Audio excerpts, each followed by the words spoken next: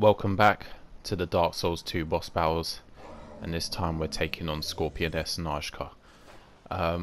This one I beat first time round, but I did bring a phantom with me.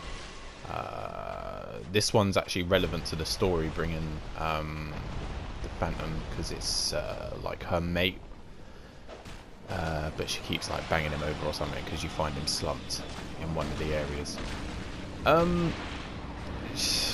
She's not really a threat. I mean, I've checked up other videos of her where people didn't take the phantom in, and she looks just as easy. As long as you get round the side of her, there's not really too much you can do. She has a few stabbing attacks with her tails and with her spear, but it's nothing to worry about.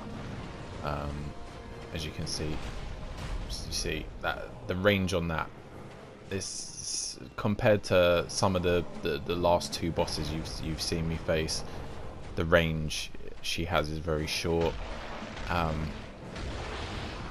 Yeah, and she tends to focus on him quite a bit. You can see her health is just being sapped right there.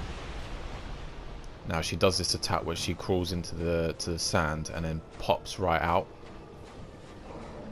You can see her moving in the sand, and then she should jump out quite soon. Yeah, she gets him, but once again it's no threat. Go back to banging her over.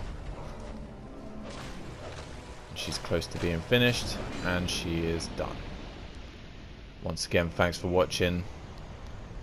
Rate, comment and subscribe, and I'll see you in the next video.